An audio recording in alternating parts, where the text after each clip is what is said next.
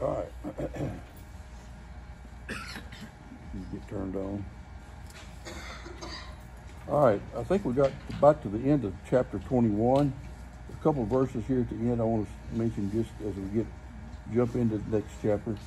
Verse 33 says, "And Abraham planted a grove in Beersheba, and called there on the name of the Lord, the everlasting God. And Abraham sojourned in the Philistines' land many days." I think it's probably, of course, we know it's down in the Negev, the Beersheba. It's getting close to the land that you probably hear about on the news from time to time, Gaza Strip. It's not far from there. And of course, it says here the Philistines. You could say that Palestinians today, if not physically, at least spiritually, they're the same, because they're a thorn in the flesh of Israel, just like the Philistines were back at the time of Abraham. But anyhow, I just wanted to show you that as Beersheba. That's how it ends up. Abraham made kind of a pact with them to not about a well that he had dug, and so it says there that he sojourned in the Philistines' land many days. We don't know how many days, but he was there for quite a while. All right, well, let's go ahead and go over to chapter 22 unless somebody has something to say about 21. Verse 22 says, and it came to pass after these things. It's an interesting phrase there, after these things, that God did tempt Abraham and said unto him, Abraham, and he said, Behold, here I am. And he said, Take now thy son, thy only son, Isaac. All right, well, let's look at this. I'm going to stop here in the middle of verse 2. But it says it came to pass after these things, after he dealt with the Philistines and all the workings on it went there, and then he said God tempted Abraham. And it's not really tempting like we would think. He wasn't tempting him to sin. He was testing him. More a better way of saying that is he was testing it. See what it says here: to try, to prove, or to put him to a test. Is but more of a better way to understand what it means here when it says to in fact, it says a primitive root, to test, in the meaning of that word. Can't pronounce it. It's but it's nashal. It looks like is the way in Hebrew, but it means to. It's not tempt, but it's in the sense of tempting to sin. But it's a test in the sense of testing Abraham and testing his faith. You know that we're going to see how he tests Abraham's faith. It's a pretty big temptation or test, I guess you would say, and Abraham of what Abraham had to do, and we'll get into that. But I want to look at here. It says God talked to Abraham, and Abraham said, "Here I am." That should be true for all of us when we hear the Lord's voice in our lives. That we should be willing to say, "Here I am."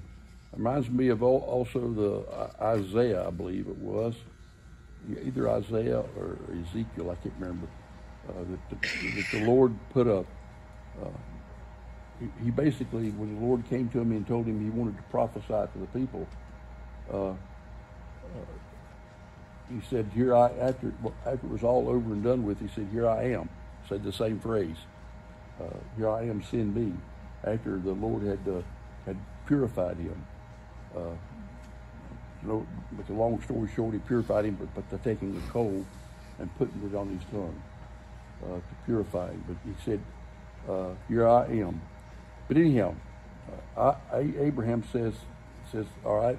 He's basically saying, I don't know if Abraham knew at this point that he was going to be tested. I think maybe he did, but he didn't know how yet. And he said, "All right, put me to the test." Another way of looking at what he's saying. Put me to the test, Lord.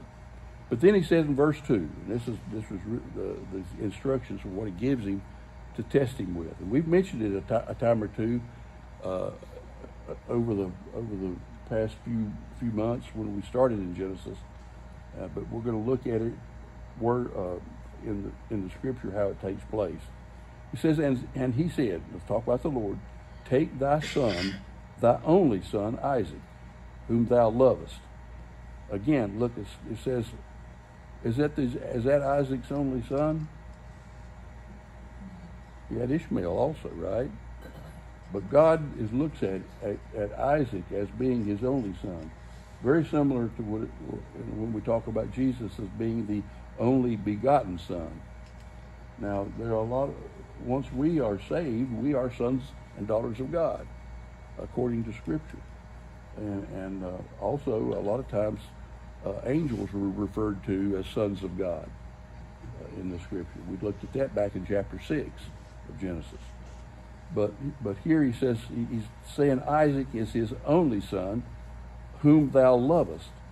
So there was obviously a better bond between Isaac and Abraham than Ishmael and Abraham. And he says, take whom thou lovest, and get thee into the land of Moriah, and offer him there for a burnt offering upon one of the mountains which I will tell thee of. All right. he's telling Abraham to take Isaac, the only son, the son of promise. He's the son that God promised to him, remember? And God fulfilled that promise. And now God's telling him to take him and sacrifice him on the altar. And I will talk about the location in a minute, but he's telling him to go and sacrifice him to him. Now, you're going to see little hints as we go through this particular setting, a particular thing about Abraham offering up Isaac. We're going to get little hints about what Abraham believes. I think Abraham believed that he would be resurrected. He would be brought back to life if he sacrificed it. I'm kind of letting the cat out of the bag there, but you're going to see it. But there's little hints all through this as we go through it about what Abraham's attitude was of it. But can you imagine what Abraham felt when he was told to take the only son, his only son, even though he wasn't his only son, but he was his only begotten son, you might say. He was the son of God's promise that God gave him. It was the son of the Spirit rather than the son of the flesh. He's the one that Abraham loved most importantly. Now, you're going to see a little bit of that too as we get over into Jacob about favorites, because Jacob did have favorites if he had 12 sons, but this is a favorite. This is a favorite here. Isaac is a favorite of Abraham, and it's because he's the favorite because again he's the one that God promised him. Now, if look at it from Abraham's point, God promised him. If you were Abraham, God would promise you a son, and he fulfills that thing. He's given you a son, and now God asks you, and he says that through him is going to be hundreds of many nations will be born through this son, and yet God is telling you now to go and sacrifice it. You see, this attitude that Abraham has to have is somehow this has got to take place. Even though I don't understand it, even though I can't conceive of how it would take place, this has got to be the son of promise. This has got to be the child that the promise comes through. And we're going to see little promises also as we go along. But he says, whom thou lovest, get thee into the land of Moriah. Now I'm going to talk about the land of Moriah.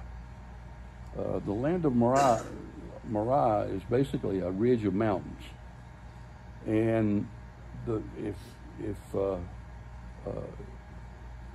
you ask a Jew where the land of Moriah is, if you're in Jerusalem, he's going to point to the Temple Mount. That's Moriah. It says here, offer him there for a burnt offering upon one of the mountains which I will tell thee of. And I think that's the Temple Mount, because that's the mountain range of Moriah. It's on that mountain range, so God is telling Abraham to take Isaac to the location where today is known as the Temple Mount in Jerusalem. Same place.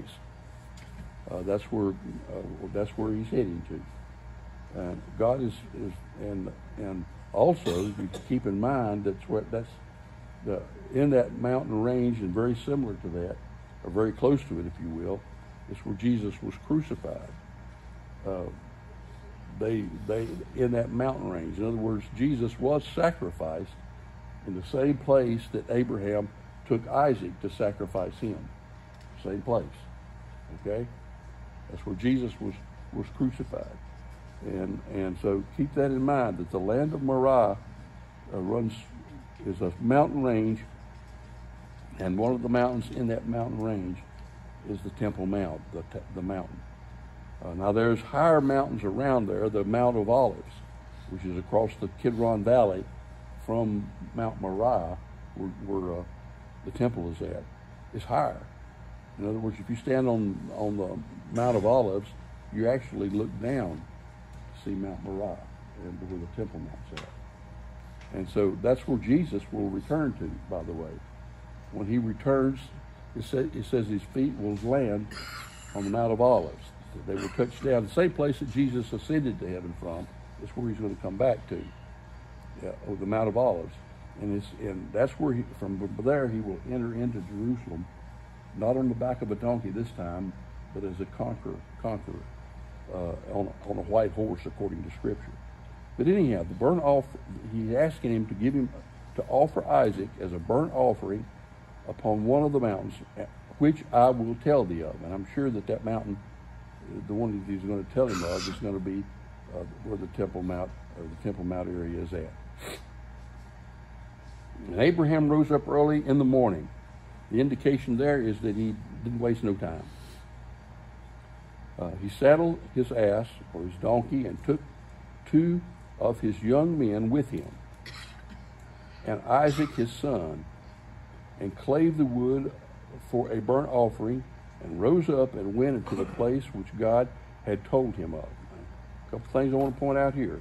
He rose up early in the morning and got on and got his donkey, took 2 men with him. I think that a couple things about the 2 men. When Jesus was crucified, what was he crucified between? 2 men. These 2 men are also, another thing about them, I think they are witnesses. There needs to be a witness to what's going on. And these 2 men were that witness. There's a lot of interesting little things in this passage that points toward Jesus. And I'll show you another one. Here you see he says, and Isaac his son. He took Isaac his son with him. And it says, and he clave the wood, burnt offering. In other words, he's carrying wood. What did Jesus do? But where his cross.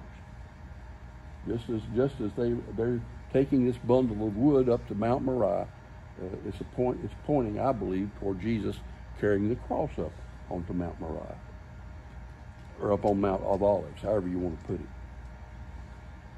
And he says, and clave the wood and burnt offerings, and rose up and went into the place which God had told him of. So God is leading them there. Then on the 3rd day, 3 days again, Abraham lifted up his eyes and saw the place afar off. So they traveled for 3 days. After, it says, then on the 3rd day, Abraham lifted up his eyes and saw the place afar off.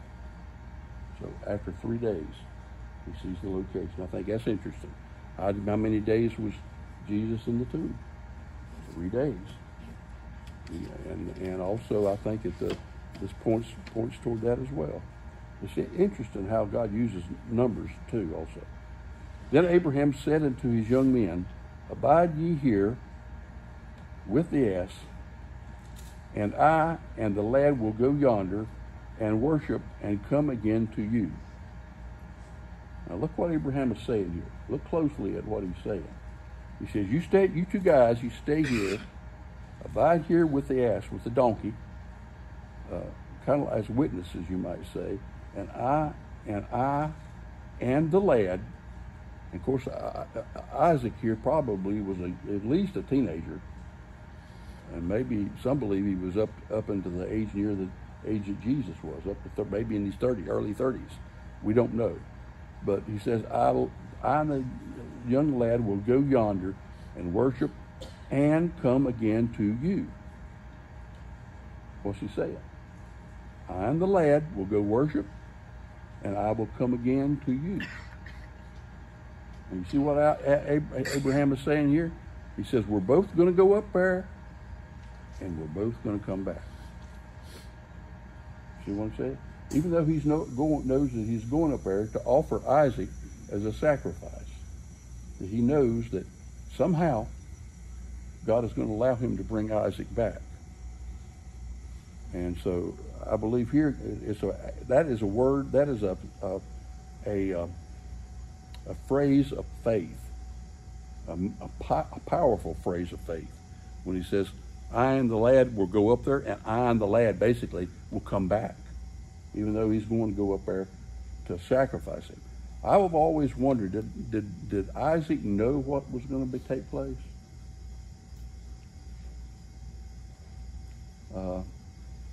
Some people, you never really get an indication of whether he knew it, but let's look on and maybe we'll get kind of a inkling of what I believe is going on.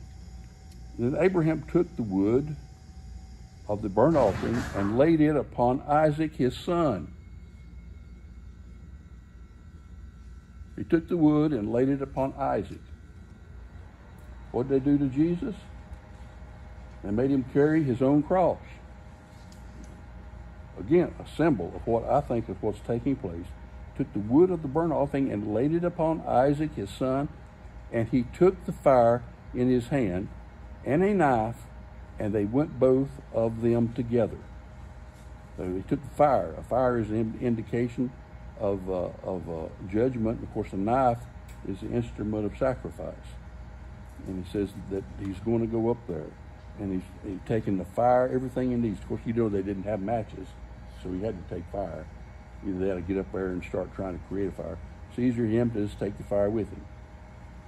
And they went both of them together up onto this specific mountain, and I think it's probably the same mountain, Mount Moriah, the same place where the Temple Mount is located, where hundreds, later on, there would be hundreds and thousands of sheep sacrificed, and goats, and bullocks, and all kind of different sacrifices would take place at that same location. But this is the first one. It says, and Isaac spake to Abraham his father and said, my father. And he said, here I am, my son. And he said, behold the fire and the wood, but where is the lamb for the burnt offering? So now Isaac, you're getting an idea. Isaac didn't understand here at this point that he was going to be the sacrifice. But he said to his father, we've got everything we need. He's asking his father, but where is the lamb for the burnt offering? Remember what John the Baptist called Jesus. He said, behold the Lamb of God. Jesus was that lamb. This is a picture, a beautiful picture in the Old Testament of what all took place when Jesus was crucified. It just...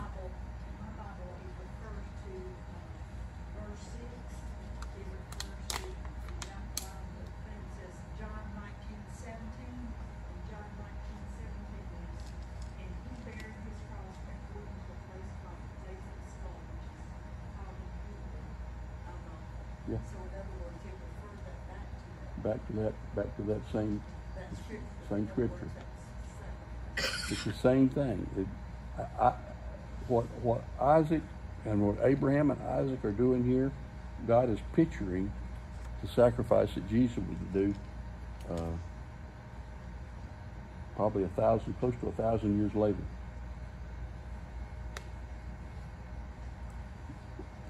Any other comments? All right, now let's look at Abraham's response to Isaac. When Isaac asked him, where's the sacrifice? And Abraham said, my son, God will provide himself a lamb for a burnt offering. So they went both of them together. Abraham said, now look closely at what Abraham said. Abraham said, my son, God will provide himself a lamb for burnt offering. You see what it's saying? I think it's almost as though God is saying he is going to become the sacrifice himself. God put on human flesh when he came to the earth in flesh as his son Jesus. He provided his own himself to be the sacrifice for us. You see how the play of words here works. Abraham is saying God will provide, quote, himself as a sacrifice. You could say it like that. I don't like to change the words of the scripture, but it says, but provide a lamb for a burnt offering. So they went both of them together. So they continued to go up there together. And this is a picture of God. Abraham is the picture of God, and Isaac is a picture of the son Jesus as they go up to the mountain. The Father and the Son. And they came to the place which God had told him of, which would be most likely the top of Mount Moriah, which today, if you look at a picture of the Temple Mount, it's under that golden dome. That's where it's at. If you see that golden dome, that's where that place is at, which God told him of. And Abraham built an altar there and laid the wood in order and bound Isaac. Jesus was bound. As he lays the wood in order, has a certain way that it lays the wood, and he binds in the wood, and he bound Isaac his son, and laid him on the altar upon the wood. What did the Romans do to Jesus? They had him bound. They probably bound his arms to the cross, and then they nailed him to the cross on the wood, just like it says here. Bound him on the wood upon the altar. The altar would be where Jesus was crucified. And Abraham stretched forth his hand and took a knife to slay his son. He was going to kill him because I personally, and the indication here is that he believed that Isaac was going to be resurrected, that God was going to bring him back to life somehow, some way, because they both were supposed to come back down. And we're going to see a really interesting takes place later on as we continue reading through this. Abraham stretched forth his son and took his knife to slay his son. It says, and the angel of the Lord called unto him out of heaven and said, Abraham, Abraham. And he said, here I am. Same words that he said earlier. The angel of the Lord.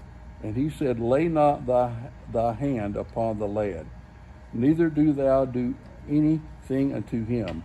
For now I know that thou fearest God, and seeing thou hast not withheld thy son, thy only son, from me. It says the angel of the Lord, that's the Lord. I believe that's Jesus, basically, that appeared unto him and tells him not to lay his hand upon the lad.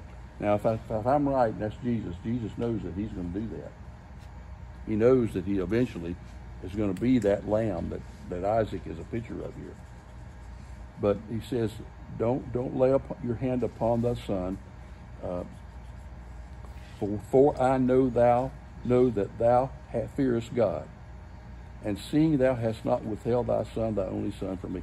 What he's saying is also that he knows that. Now, do you think that God knew what Abraham would do beforehand? I do. I believe he knew. But it was a test. It was a test, not as much as God wanted to know what he would do, but it was a test for Abraham. For Abraham to realize what's going to take place. Plus, it's also a prophetic picture, just like we've been talking so far. That it's a prophetic picture of what God would do through Abraham and Isaac, as a picture of what would happen between God and his son on Mount Moriah about 1,000 years later. He says, seeing thou hast not withheld thy son, he's willing to give up his only son. That's what God did. He gave up his only begotten son. Now, how many of us put ourselves in Abraham's place? How many of us could do that? Those, especially those of us that have had children. See that the attitude that Abraham had to have? He had to believe that he would be resurrected, but also that shows of what God went through when he did offer his son. That's why it turned dark, and God closed off the light when Jesus was sacrificed on the cross. And of course, there was the earthquake also that took place. But anyhow, it says, you've not withheld your only son. Abraham passed the test, and God shows him that he passed the test. And again, that's a tremendous test for Abraham to have to go through. But he trusted God, he believed God, and God accounted it for him as righteousness. People ask, how did people in the Old Testament get saved? The same way that people in the New Testament get saved. They have to have faith. Abraham had faith in God's word. Abraham had faith that God would do what he said he would do. And we as Christians, what do we have to? What is our faith in? We have faith that God will do what he said he would do. Give us eternal life. That we would pass from death into life, just like Isaac would pass from death into life. Because had God not stopped Abraham, Abraham would have killed his only son. So Isaac passed from death into life, just like we are to pass from death into life. We, as Christians, when we accept Jesus as our Savior, we die. Of course, we're already dead in our trespasses and sin, but we die with him on the cross. And then when Jesus was buried, we are buried with him. And we don't really understand that concept and grasp it as we should. And then after we are buried with him, we are resurrected. When Jesus was resurrected on the third day, we are resurrected with him. And we're resurrected into a new life. You might say Isaac received a new life here because he was going to die. And yet he got a new life, a new beginning. Abraham lifted up his eyes and looked, and behold, behind him a ram caught in the thicket by his horns. And Abraham went and took the ram and offered him up for a burnt offering instead of his son. So God provided a sacrifice for Abraham, just like God provided a sacrifice for us. Yet it's much more than a ram. By the way, just a little side note here. You notice, I'm going to change.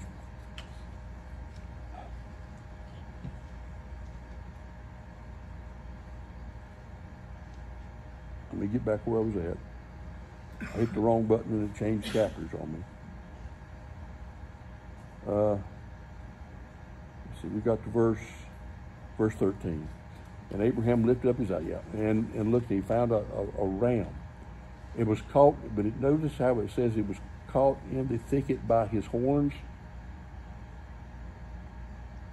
That's where the Jews get I guess a tradition. I don't know if it would really be a tradition, but they use the shofar, the blowing of the trumpet.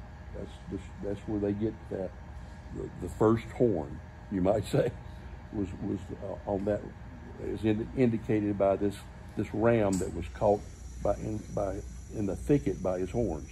Now, Jesus also, you don't know what kind of thicket it was, but also it's an indication possibly, and I might be reading too much into this, but indication also that just as Jesus' head was covered with a thicket of thorns, this ram was caught by his horns in the thicket.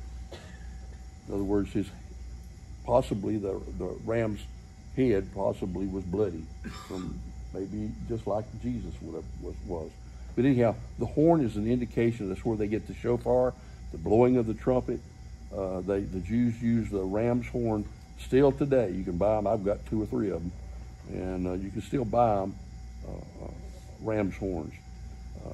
But anyhow, Abraham called the name of this place, that place, Jehovah Yireh, and it is said to this day, in the mount of the Lord it shall be seen. And that's interesting that he says that. In the mountain of the Lord it shall be seen.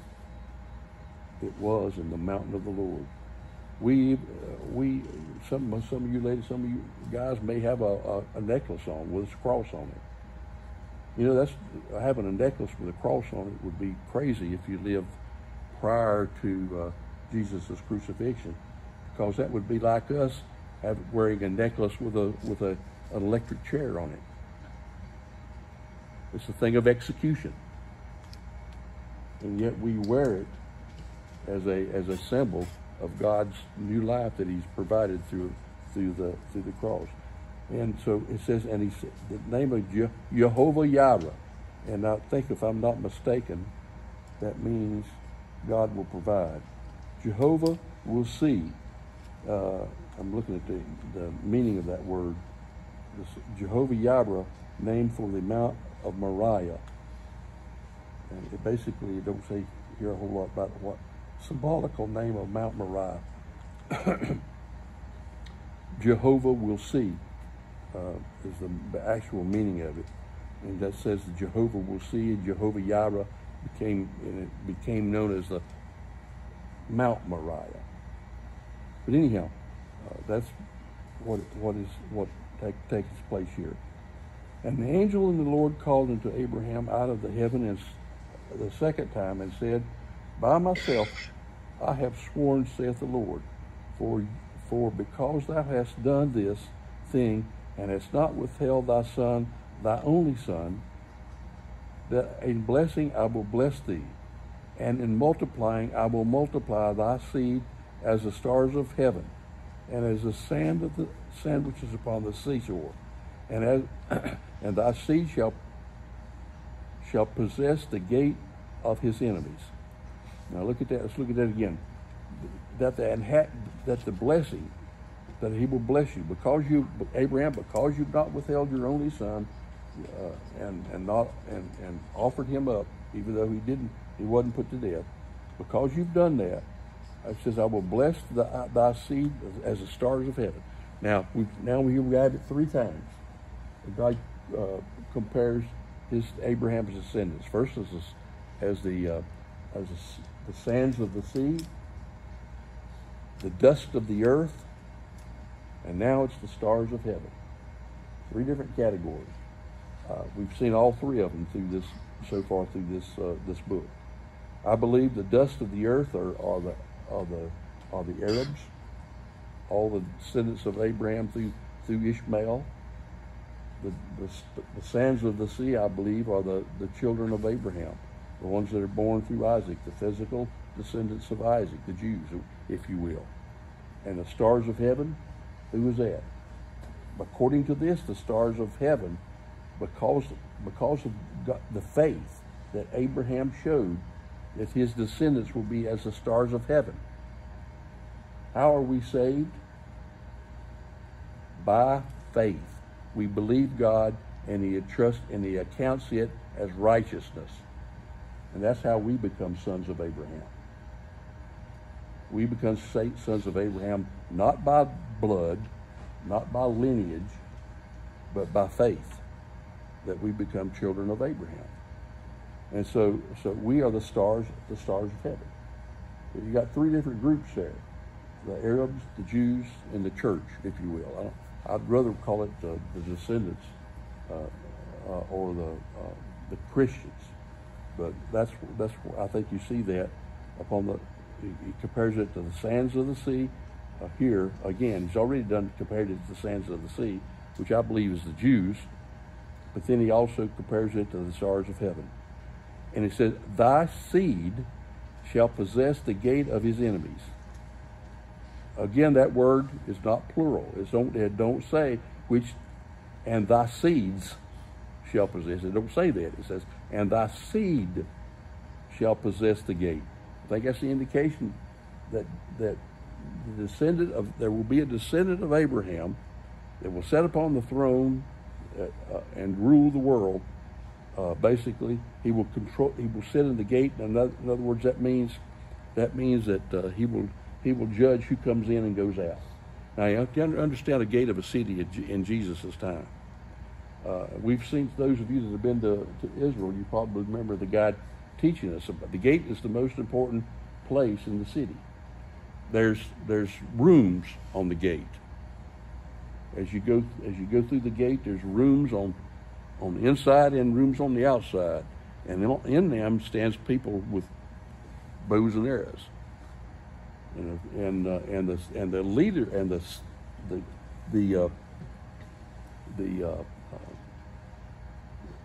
head person of the city, the mayor, you might say, however you want to look at it, he would sit in the middle of the gate, and he would judge who got to come in and bring their goods in or whatever, and who would not get to come. And if he said, take care of these guys, they would shoot them with arrows. Or he would say, come on in, and they would pass by, going into the gate. And so that what this says here is, thy seed shall possess the gate of his enemies. In other words, he will judge who comes in and who don't come in. He will be the one that will say yes or no. Jesus, remember Jesus talks about the judgment, where he brings the sheep and the goats, and he says, you did this, that, or the other, and well, good, like coming enter into your kingdom. And the other ones, he said, you didn't visit me, you didn't give me water, he says, you don't get to come in. Basically, it's the same thing. That's what Jesus is doing in that particular time when Jesus said that he would make a judgment. That's what this is. What is it? What's it called? The judgment seat of Christ. Some people refer to it as that. But that's what he says here. His seed shall possess the gate of his enemies. It's talking about Jesus. And in thy seed shall all the nations of the earth be blessed, because thou hast obeyed my voice. Now, Abraham, why is his seed going to bless the nations? Because Abraham obeyed God's voice. Abraham did what God asked him to do. Abraham believed by faith to trust the Lord to the point that he was willing to offer his only son. And that's exactly what God did. He offered his only son, and because of that, we become the children of Abraham, the sons of God, if you will. We've got a little bit of time yet. I think if I'm reading that right. No, it's about time. Now, I'm going to, excuse me, go ahead. The gate of Jerusalem there, at that one spot there, you talk about Mount Moriah. Mm-hmm. Is that where Jesus was crucified? Is that where the skull is, like in the mount right there? That same spot. It's controversial where it actually took place. The Catholics believe it's at the church of, I can't remember what the name of the church is, which is outside the gate, outside the wall at that time. And of course, I tend to believe that it's very possible that it was at the Garden Tomb is where he was sacrificed at, where you see the good skull and all that kind of stuff. We don't really know. You can't really. The Catholics, they hold various Church of the Holy Sepulchre is what they call it. You've been there. I think you went into that church. But then there's the Garden Tomb, and there's people that believe that somewhere it was very possible that somewhere else. We don't know. I tend to believe there's a lot of good evidence that it was at the Garden Tomb. But are you talking about when you go to the Jaffa Gate? You basically turn left. There's a church there. They believe he was crucified and buried. It's like when you walk in, it looks like there's a mountain inside this room. Is that what you're talking about? You talk when you walked out of the. No, when I was there, I went into the Jaffa Gate. Yeah, went into the Jaffa Gate. Turned basically left, and when you go into this church, I'll use that term loosely. There is a marble slab there that they claim. Yeah, now that's the Church of the Holy Sepulchre. Yep. And then on the right, there looks like literally a mountain, and they claim that he was buried in one of these holes in that mountain. Mm-hmm. Okay. It don't really look like a mountain though. It looks more like like big pile of dirt. Yeah. It looks like. There's no way of knowing for sure.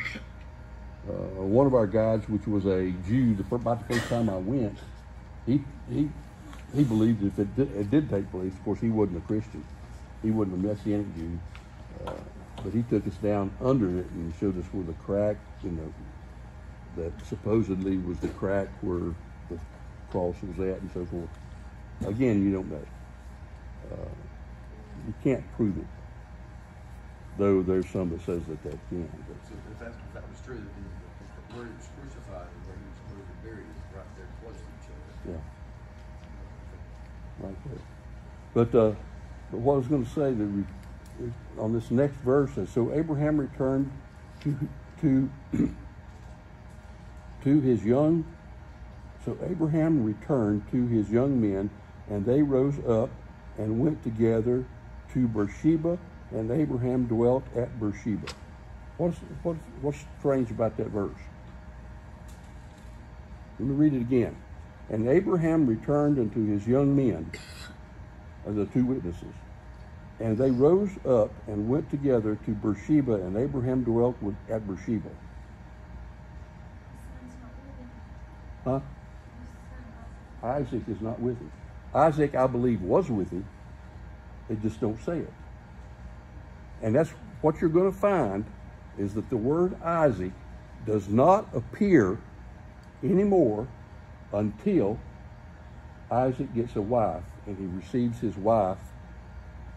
When Abraham sends, we're getting way ahead, but Abraham sends his servant to go get a wife. And when he comes, the next time the word Isaac is mentioned is when that wife comes and he sees his wife. I think that's very, very, very interesting. Why is it that Isaac's name is not mentioned at all? Why is the Holy Spirit took Isaac's name out of that period of time? That's the church age. When Jesus would not be dwelling with men. That period of time represents, I believe, the time we're in today, when Jesus is not with us. And his name then returns when he receives his bride. And what's going to happen? When Jesus comes and receives his bride, then Jesus will dwell with man again. But you're going to notice it. Well, I'm going to point it out that you don't see Isaac's name in Scripture anymore until he receives his bride. So here you see a play on words that's throughout the Scripture, especially here's one of the best examples of it in Scripture that you have. That I believe Isaac was with Abraham. Isaac did go home with Abraham to Beersheba. Isaac did do all the things. He was his son, but the Holy Spirit just left that name out of the Scripture. Just took it out. Just didn't let Moses, when Moses wrote it, he didn't put Isaac's name in there anymore. And that's the last time you'll see Isaac until he gets his bride. Any comments anyone would like to add? Let's all stand. We'll be dismissed because we're probably a little bit over actually.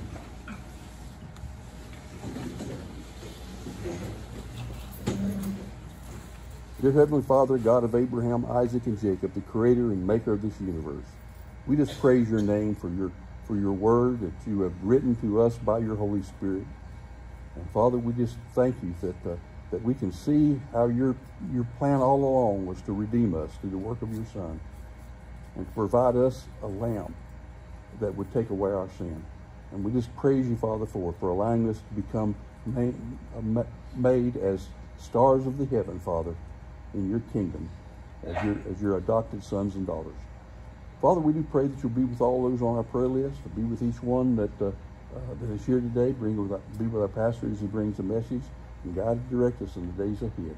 I pray now a blessing over everyone here.